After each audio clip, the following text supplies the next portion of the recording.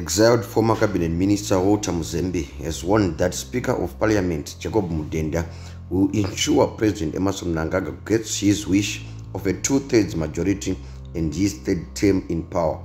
His comments come barely a day after Sengezo Chavangu wrote to Mudenda notifying him about the withdrawal of 15 Citizens Coalition for Change legislators whom he claimed to lead as interim Secretary General.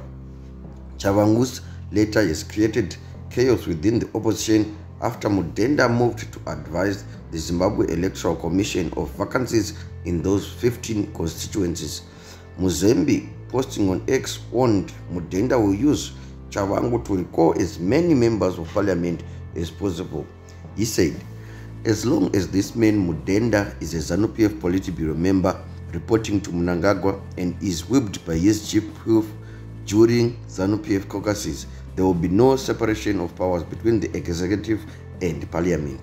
He will facilitate anything ZANU-PF wants, including a 2/3 majority for its third term project.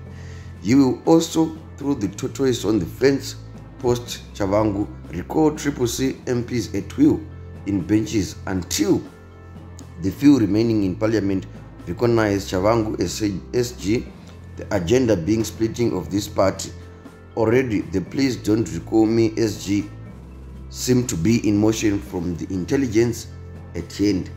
Muzembe, who is exiled in South Africa, had been rooting for Mnangagwa's exit at Zimbabwe's August pause.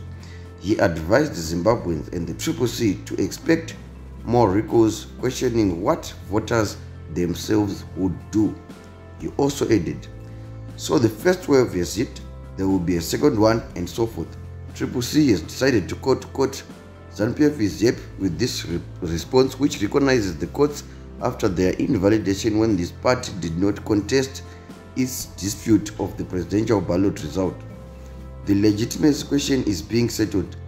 Blawayo had a fair chance at the courts during the caretaker phase of this administration. Now they have fully assumed power. Beware the ideas of Baghdad. A political or legal response or both is the big question.